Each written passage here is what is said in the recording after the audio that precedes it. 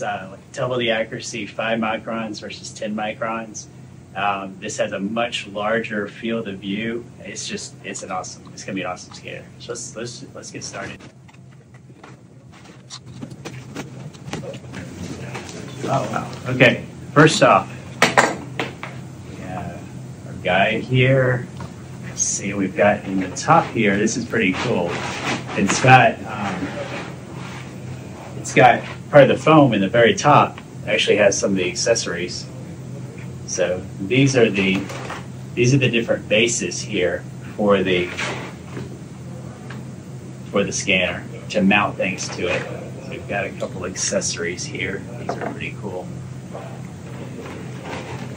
This one has this has actually the blue tack sticky stuff on it. So when we pull the scanner out, it actually has a magnetic base that these just clip right into. So that's awesome. Cords and so forth here. So we got a USB and our power supply, power cord. That's cool. Just set these out here.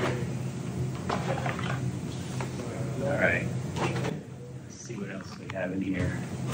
All right, this is cool. We got it's a nice thick top layer here to protect it.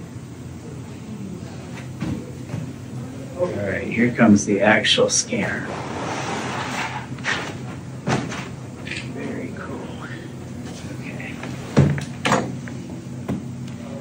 Going to move this over here.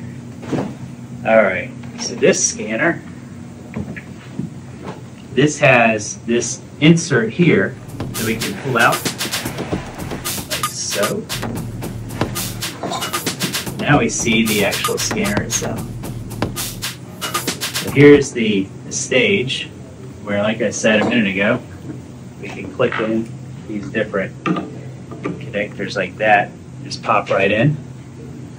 This swivels in this way, but it also rotates like this too.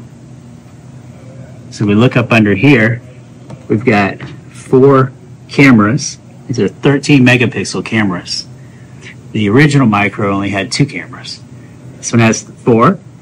Again, a huge field of view here. It's 200 by 200 by 150 millimeter area. So like the size of a cantaloupe or so, where the original Micro was only about the size of a softball, we would say, the largest. Much bigger field of view. Like I said earlier, this has a 5 micron accuracy versus the other one was 10 micron. So it's greatly improved in that regard too. Let's see, there's some more. It's awfully heavy, so oh yeah, here we go. There are more. So this is another mount right here that allows us to clamp items into it.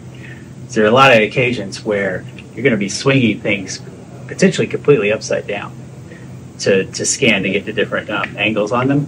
So you're going to want to clamp things in really well. This enables you to do that.